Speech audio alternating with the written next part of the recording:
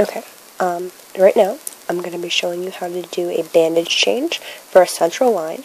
I have a Packman catheter, which goes directly into my heart here. Well, not directly, it goes up and around my collarbone, but you get the point.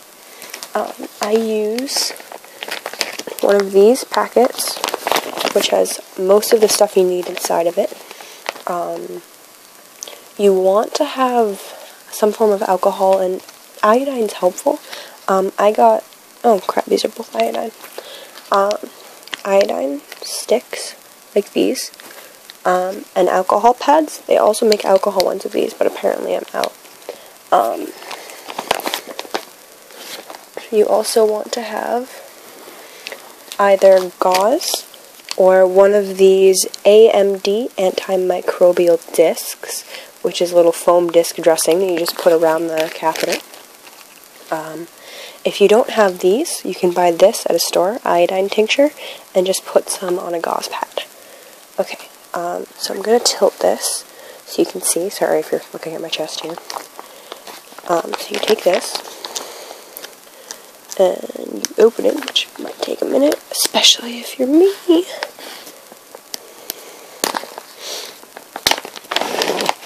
And inside, it has a mask, which you will want to wear.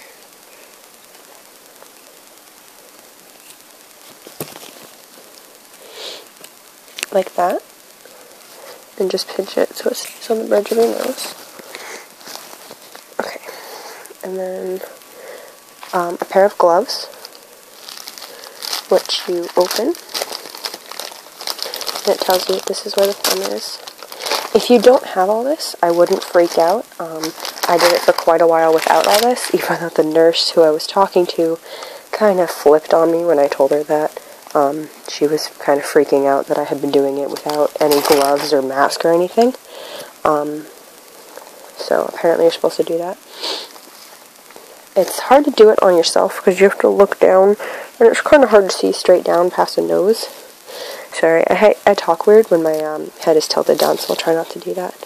So you want to get your hand inside the glove without touching the outside of the glove as much as possible. If you do have to touch the outside of the glove, try to use this to kind of just straighten it out. So there's one. For some reason, doing this always makes me want to dress up like some creepy lab experiment gone wrong. I don't know. I have a few problems.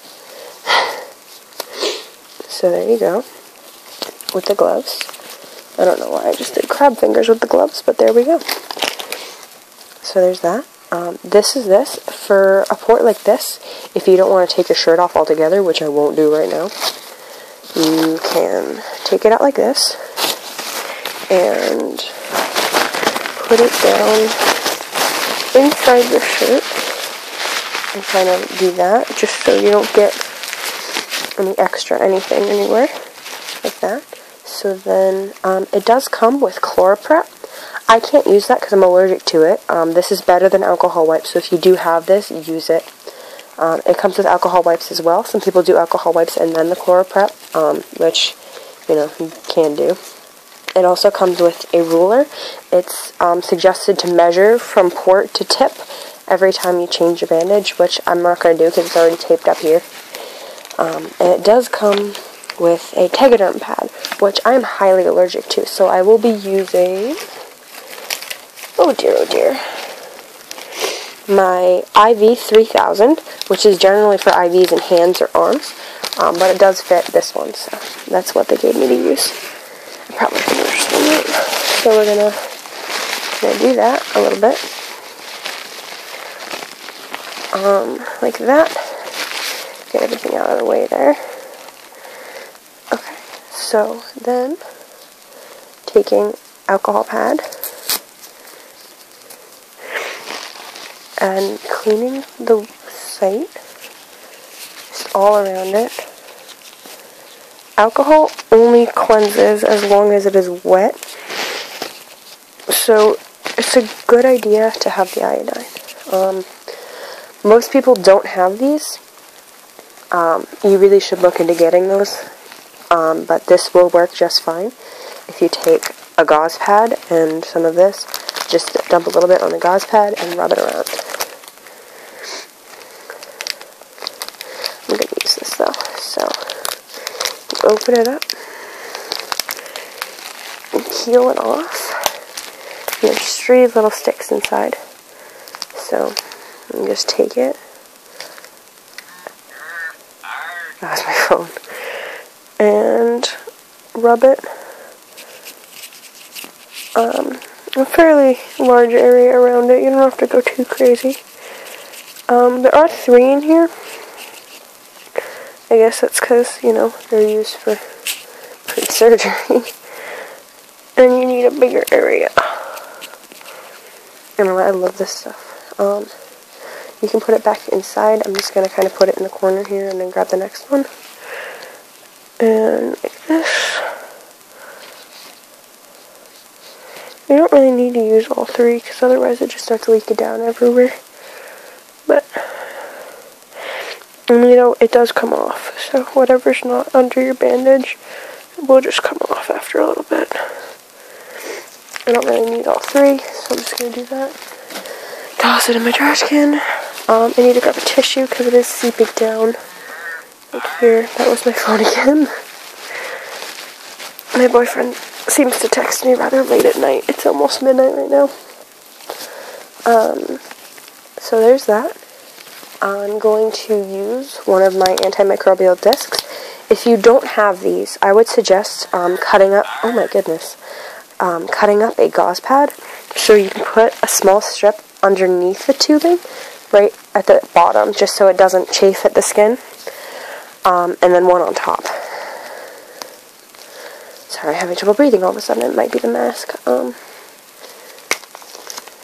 As soon as I get this on, I'll take the mask off. So there's this, and it opens up, right like this, like a little Packman.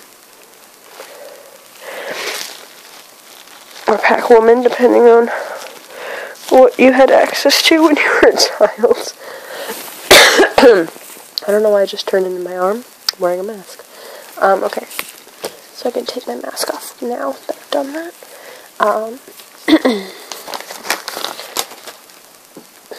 Just kind of threw something across the room here. You do want to wait a bit till this dries, because you don't want it all to come off. So, gauze pad, tissue, as long as you're not touching the site itself with a tissue, it should be fine. You should use a sterile gauze pad if you're going to touch the site itself. You do want to dry it a little bit if you're impatient, which I kind of am. So then you're going to take your whatever it is, whether it's your Tegaderm or your IV3000 or another one for sensitive skin is Hypofix. Take it out. Again, if you use gauze, put gauze under and over. If you're using this, just open it and put it right around the site there, just like that. And then this opens complicated, so you first peel it here, and then that's the sticky part, and then this part comes off, this part here comes off too. So you kind of set it right down over the middle. That's not really the middle. There we go, over the middle, like that, and then grab the tab, peel it off, and press it so that kind of all the air bubbles are out. I can take these clips off now. They get in my way, like that. And then go under and pull this one off. And go to get all the air bubbles out of that too. These are awesome because they kind of kill any bacteria that tries to get in there, and it doesn't even like smell weird or anything, which a lot of the things that claim to do the same thing do smell. You just, right here, this tab comes up, so you kind of got to keep pushing until it sticks to your skin. There we go. And it's going to peel up, leaving that clear spot behind. And there we go. And then you can just take it off and dispose of all of it in the trash as you would anything else. And there you go. It's a really good idea if you don't have gloves to at least use a lot of hand sanitizer. I really recommend being as careful as possible. And I know you're thinking, like, oh, this is careful enough, but I've had a couple close calls because of that, and I do not recommend haphazardly doing it. If you can, having a nurse come to your house to change your bandage really is ideal, but if it gets wet at all, you have to change it. So it's not always practical to have a nurse come every time. So like I said, even if you don't have one of those kits, as long as you have sterile gauze, alcohol pads, and preferably iodine, as well as some kind of cover, you should be good. A lot of doctors say you can just put a Band-Aid over it after a while. I don't recommend that at all. I mean, come on guys, it's a port to your heart, or to a vein very near your heart, whether it's in your arm or your chest. It's a scary thing to have, and it takes a while to get used to, but, you know, there you go. That is how you change the bandage. And yes, you do need iodine. This bottle was like $4, maybe $6, at Walgreens. It's not expensive, and that lasts a while. If you don't have gauze pads, you can use a Q-tip, but just try to be as clean as possible.